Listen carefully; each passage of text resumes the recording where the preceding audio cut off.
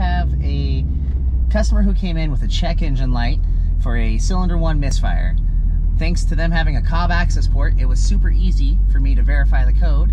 And now what we're going to do is we're going to basically test drive the vehicle.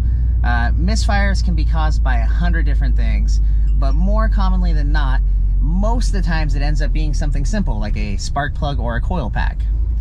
So this one should be a pretty easy diag to at least make sure that we're punting in the right direction. What I have done is I set up our access port on a layout of at least 4 gauges, and I put a roughness monitor on each cylinder.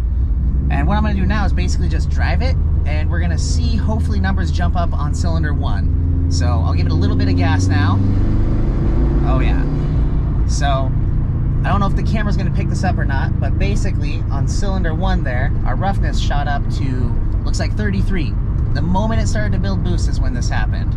So that's normally a strong sign towards we're going to have an issue with either the coil pack or the spark plug.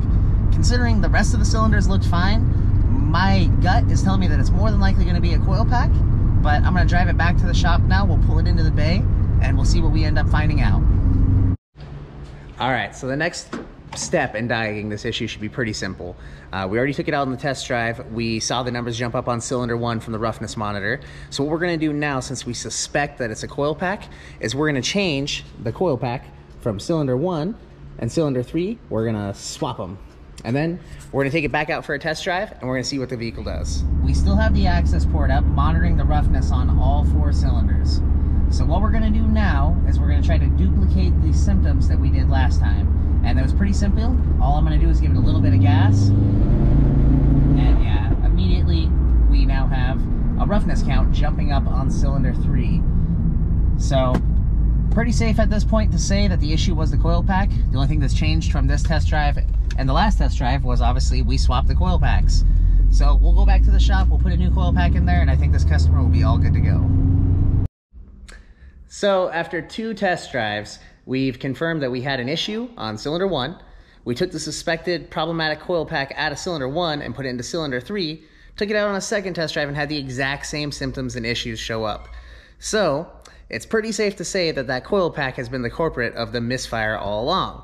So the next step is replacing the coil pack, which we've already done. This was the one that came out of there.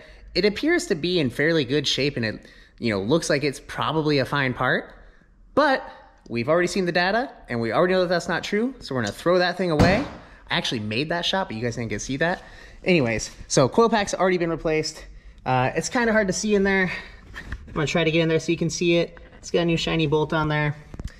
Anyways, we have the new coil pack on there. We're going to take it back out for a test drive just to confirm that everything's good, which I'm sure it will be. We're going to do the same thing we've done the last 2 test drives. We're going to put the vehicle under a little bit of a load and see if we have any issues.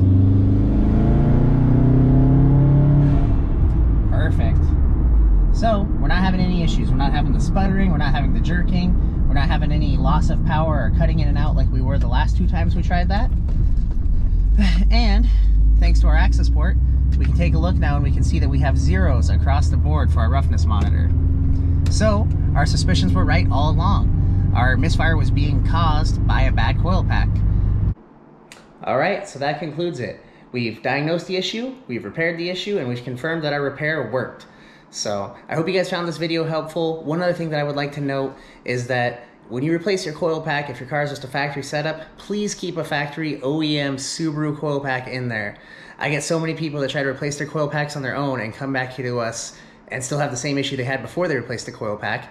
And 90% of the time it turns out that it was just a bad coil pack that they had gotten from their local auto parts store or somewhere online and it didn't quite do the job. So for this job in particular, I would definitely recommend keeping it with an OEM coil pack. You can look at performance ones, but you really won't need them unless you're pushing a lot of horsepower, which if you do, that'll, probably won't be watching this video to diagnose your issue. Anyways, guys, I hope you enjoyed this. Please like, subscribe, give us a thumbs up. We're going to continue to try to produce content that hopefully helps people out there. If you have any questions, comments, or concerns, drop them below. And until then, we'll see you next time.